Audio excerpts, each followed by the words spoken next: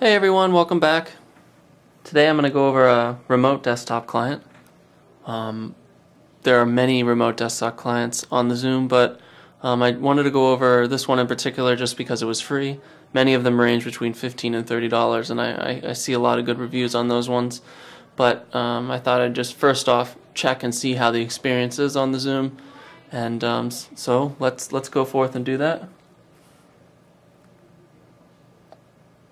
So one thing, you can see my fingers actually covering up the server, just protecting the IP and the login of my device. But you can see I've successfully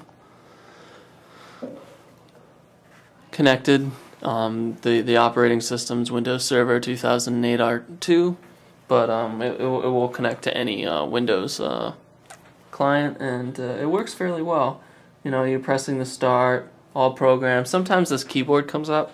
So this is one of my little corps. So when you're not even selecting something worthy of a keyboard input, this is when it comes up. So I normally go to the options and then hit the keyboard and then go back down, and usually the keyboard doesn't pop up again. So it's a little annoying, but easily fixed, and it usually doesn't bug you again. And then, you know, you can go through and the menu relatively well. You know, let's you know, you can zoom up on the arrow, go down on the arrow, clicking it's fair, you know, pretty accurate for a touchscreen. Clicking on Microsoft Office, opening up Word, and then, you know, Word 2010 opens up. You can see that the resolution and the color and everything looks pretty solid on this app. And here we are in Word. So I'm just going to click and bring up the keyboard, and the copy of Word is not activated. Let's just close that. Bring up the keyboard. Oh, we're still getting updates.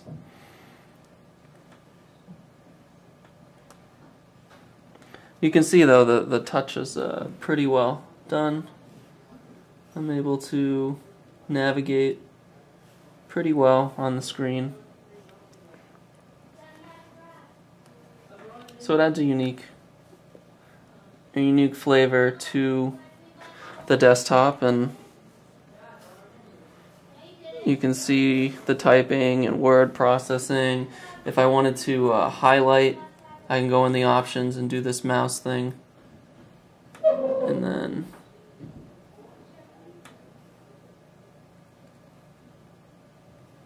I'll be able to highlight it,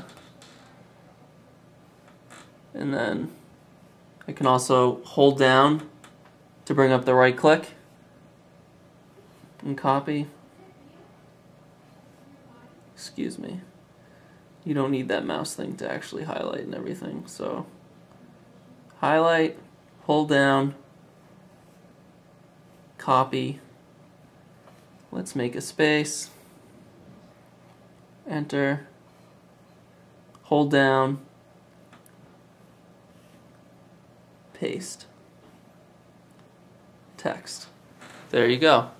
So it works fairly well. I know I think this would be amazing with the Bluetooth keyboard, being able to type out in Word relatively well. Let's exit out of here. Let's not save the changes. Boom, boom. Alright, Paint. Another great application that works in the remote desktop. Oh, it's on white, so of course it's not going to draw. So you can see.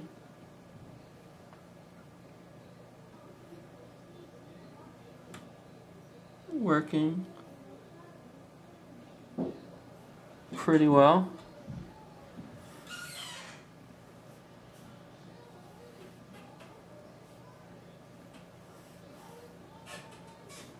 You can do shapes.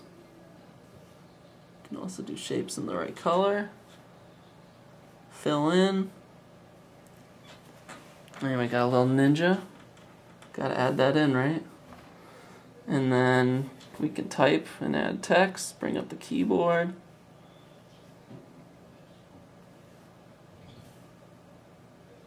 And it almost actually is very similar to a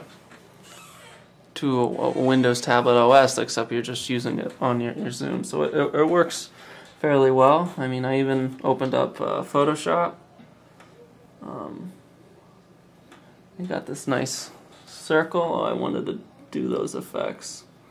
But let's right click on here. Blending options. Let's do a bevel and emboss. Go to the bevel and emboss. Move this menu over so you can see what I'm doing. You can see I can actually, for the most part, easily move the little bevels. Let's do an emboss. And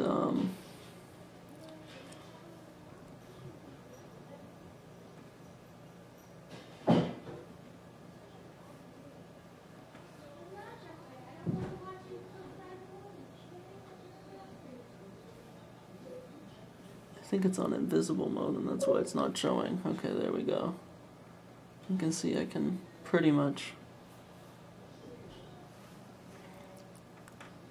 back to bevel emboss, disable texture, disable contour. You can see you can move and play with the size. I mean, it's not the most precise thing, but the fact that you're able to come on here and actually interact and have a somewhat decent experience for free, what more can you ask for? And you know, I pull up Visual Studios. Imagine, you know, the drag and drop Visual Studios experience. It's all there, and it takes advantage of everything really well. So to be able to have a Bluetooth keyboard, I'm getting one, so I'll be able to do an update with that, and even a mouse. That would be huge if we could get a mouse going. This would be just an exceptional way to take your Xoom anywhere, and you know, use the Windows desktop to you know, enhance any of your activities that you don't readily have available on the Xoom yet. So I hope this was an eye-opener for some people. It certainly was for me. Again, this app is free, and it's called Remote RDP Lite. So definitely check that app out, get it, and have fun with it. As far as connecting to a desktop, this is another thing. This computer has a public IP. And if you don't know what that means, that's okay. It's sort of like a website like CNN or Google. All of these have this IP address where it's publicly known and you can just go to it. Most computers have, and personal computers don't have this ability. So you need to get one, and it could be relatively costly to do so. There are remote desktop clients like LogMeIn that are available for the Xoom, that have the capability of installing this server app on your computer, and then you can connect to it from the Xoom. So if you're looking for an experience on your personal computer and you don't have a public IP, that's definitely the route you want to go. If you have any questions, let me know. If you have future apps that you want me to overview, please let me know. If this video was useful, please like it, and I'm always updating daily for videos that regarding the Xoom. So please subscribe if you are interested in any other future videos, or to check out my past ones. Have a great day.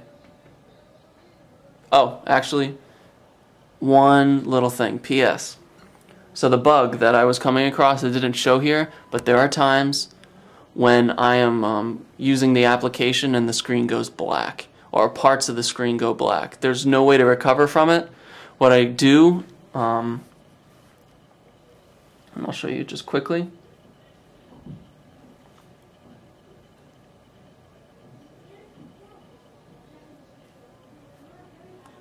Oh, this is actually one of the occasions. The screen's black. You're logged in.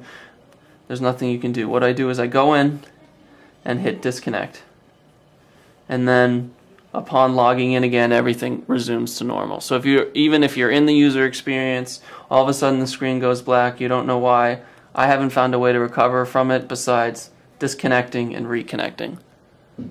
Okay, well, I hope that was helpful. Thank you everybody very much for watching, and I'll catch you later.